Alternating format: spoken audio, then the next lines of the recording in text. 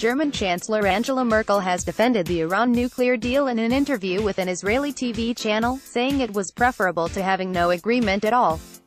Her comments, broadcast by Israel TV's Channel 10 on Sunday, highlight differences over the deal between Germany and Israeli Prime Minister Benjamin Netanyahu, who has vehemently criticized the internationally brokered accord for not doing enough to contain Iran's nuclear ambitions. Prime Minister Netanyahu believes that the nuclear deal with Iran does not provide the security Israel desires, Merkel said.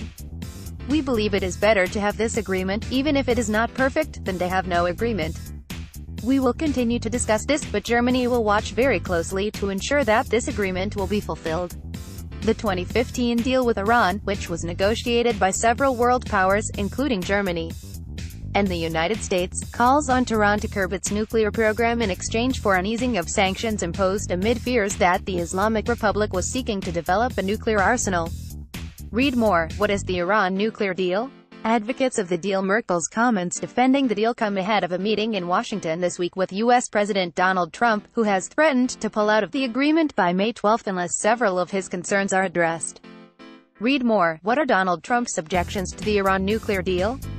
Trump is also scheduled to meet with another defender of the deal, French President Emmanuel Macron, during the latter's state visit to the U.S. starting Monday.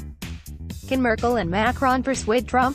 Iranian Foreign Minister Mohammad Javad Zarif on Thursday warned that Tehran had several options if the United States left the nuclear deal. Tehran's reaction to America's withdrawal of the deal will be unpleasant, he said in New York. Differences on settlement building. In her interview, Merkel also touched on differences between Israel and Germany regarding the Netanyahu government's settlement expansion in the West Bank and East Jerusalem, areas that Palestinians claim for a future independent state. "I think this situation causes some headaches because the two-state solution is not becoming more likely through a policy of settlement building," she said.